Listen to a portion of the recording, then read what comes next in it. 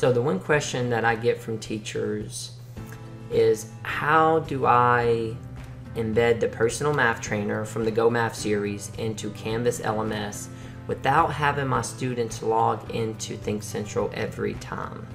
And so you can do it, but they won't receive any reports, they won't receive any grades. So I use it as practice. I use it almost like an interactive worksheet where the kids will get instant feedback, and this really establishes student ownership of their own work. And so the first step into doing this is to create a folder on your desktop. You'll right click on your desktop and go to New Folder, and then let's name the folder Personal Math Trainer. So once you name this folder, you're going to need also the Snipping Tool, and you also need Google for your Canvas account and your Think Central account. And so these three things you're going to need in order to do this.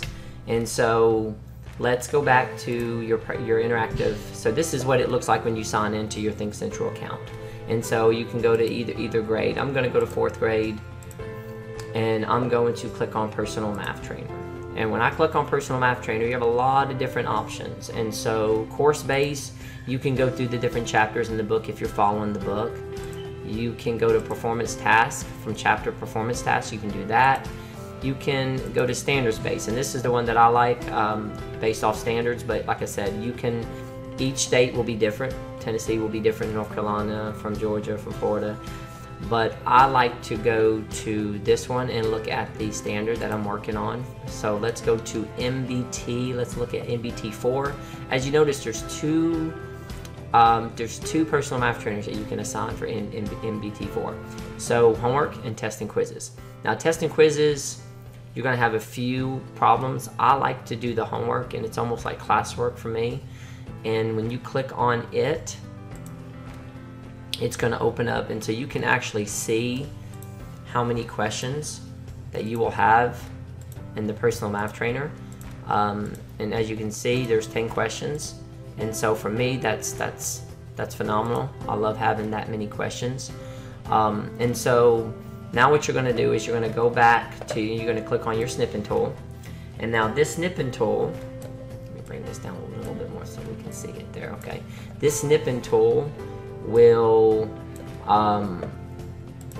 let you snip or copy a freeform image, a rectangular snip, a window snip, a full snip. I like to use rectangular snip, and so when I click on that, when I click on New for your Snipping Tool, it's going to allow me to copy the image.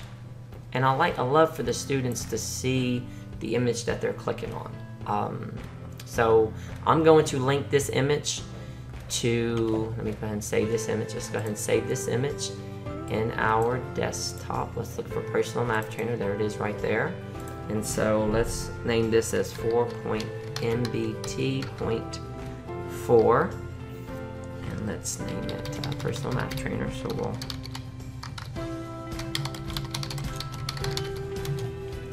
save.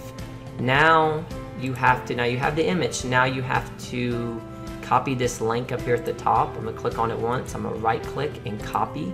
So I just copied this link, and what I'm wanting to do is take that link and link it to that image for the students in Canvas.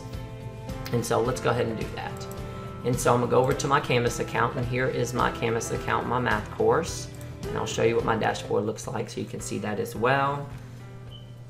And so there's my dashboard, and I'm going to create this in my math course. And what I like to do is look at pages on the left.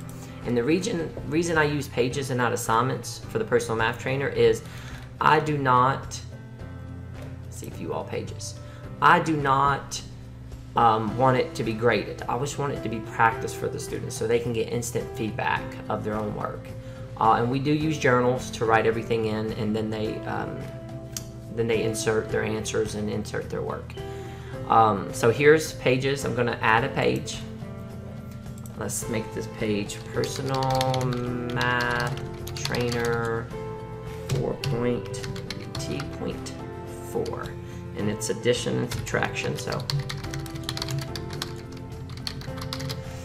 and then I'm going to embed this image right here. Now this is how I'm going to do it. I'm going to go over to images, and then upload a new image, choose file, and then there's my personal math trainer right there. It's under the desktop in that folder. Click on it. I'm going to click on decorative image. I'm going to upload. And so now this is what the image looks like, and this is what I want my kids to see when they click on this page. But now I have to link this to that personal math trainer. So what I'm going to do is click on it once, go over here to this link to URL, click on it. I'm going to right click, and I'm going to paste that link, and there's my link. And so then I will come down here and hit save. And then once I hit save, this is what it's going to look like for the kids. And so then what I'm going to do is I'm going to click on it. Well, let me get out of this just to show you that it goes right back to the personal math trainer. So here's, I'm going to get out this personal math trainer. I'm going to get out of this. I'm going to get back to my main screen for Think Central. And then I'm going to go back to Canvas. So here's my pages screen. I'm going to view all pages.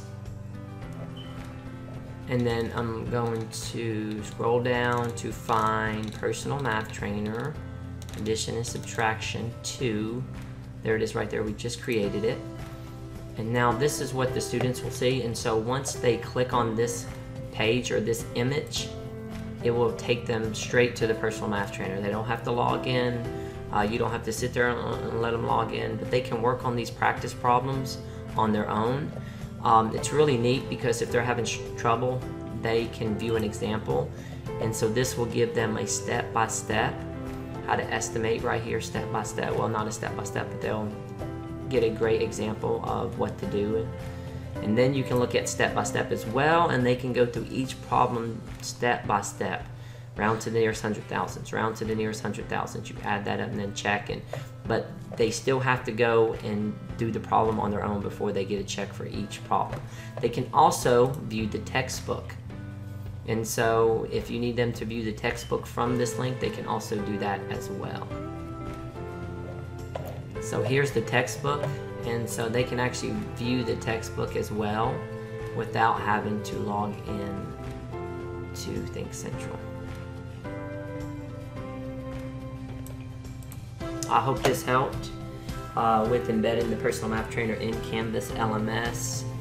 Please like and comment and subscribe to my channel for future videos.